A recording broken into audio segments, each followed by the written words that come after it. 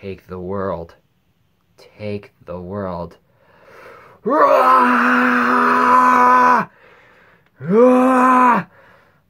Take the world. Take the world.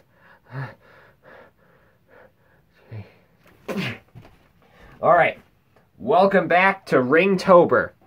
Today's horror movie, or tonight's, I believe.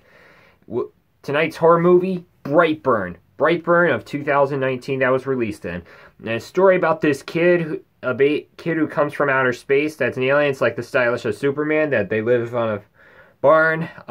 This kid named Brandon, who is 12 years old, was found out answers that he was not adopted, and then he found the spaceship that had a voice calling to it, and then he started to act crazy when people were when he was appearing in places, and then he starts to get creepier. So this is not a rip-off of Superman. Is it like that? No. It's like a horror version of Superman, but it isn't. Because it's how the story is. A kid comes from outer space, and these parents take care of him, and then it's he becomes like Superman. But it is an alien movie. Brightburn is an alien film. Because you remember, Superman is an alien. He's not human, he is an alien. And, I mean, but it's the kid named Brandon Byers, is not Superman, but he's a little bit of the stylish. His kryptonite's not his weakness or something. Or maybe there is if Brightburn did make a sequel. Well, here's what I'll say. Brightburn is a gory, brutal, gruesome film. This film has interesting story into it. But it's not, scary enough, but it is worth of an interesting film. This is, worth interesting to watch. And it has very good, techniques into it of, flying, superhero stuff. It has a good dark twist.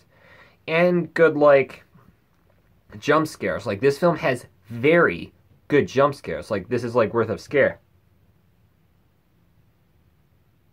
Sorry, I got something in my teeth. Sorry about that.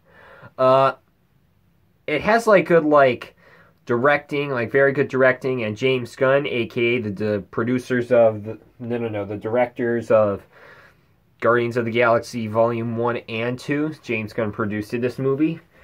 And I really got interesting of how the ending's gonna be. And, maybe there could be a sequel, called Brightburn 2 or something. Maybe that's something like that. And with Brandon, with his character, his was, very, very interesting with the lines he had, take the world, take the world, with laser eyes coming out, something like that. And I liked how the music was when it's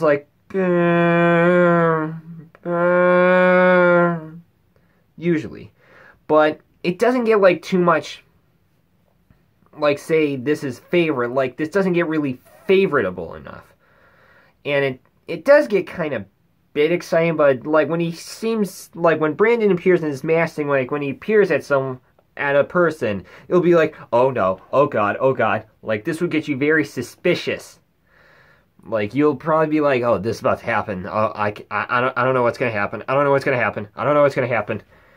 It's you can't look. You don't want to look. It's something that. So, that's probably all I'm gonna have. I'm gonna give Brightburn a 5 out of 10 and a B-.